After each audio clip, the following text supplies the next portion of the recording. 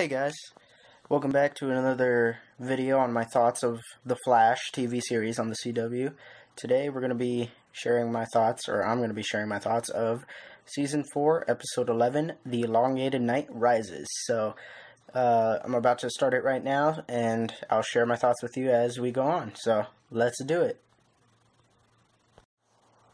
Okay, what are the odds that there is a prison riot going on while Barry is incarcerated? Like, really?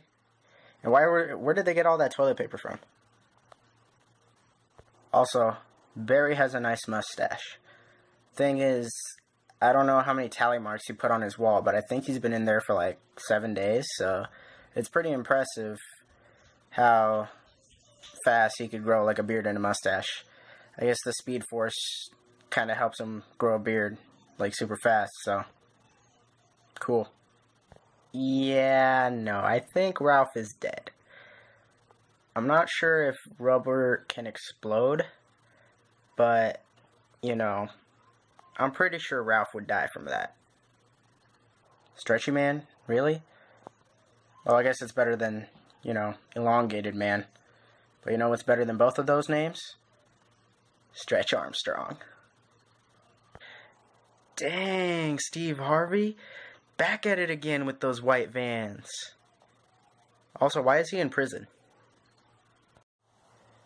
Okay, I gotta say, the whole reference to the original Flash series with the original Trickster played by Mark Hamill is pretty cool. The thing is, the way they explain the Trickster's family and the family history in this episode, how the heck was Trickster a villain back then if there was no superheroes? Like, was he just the only supervillain? What the heck?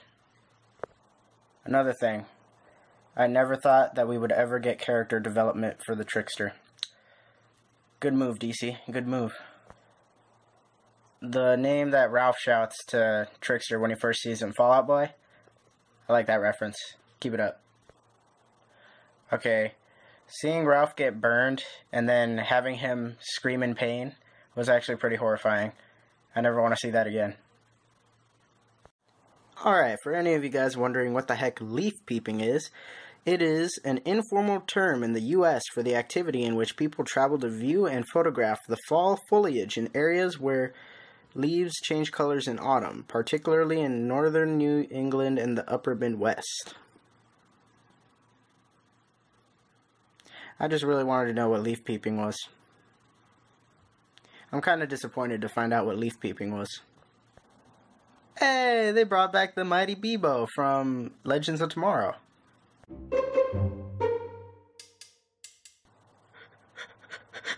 Bebo, no!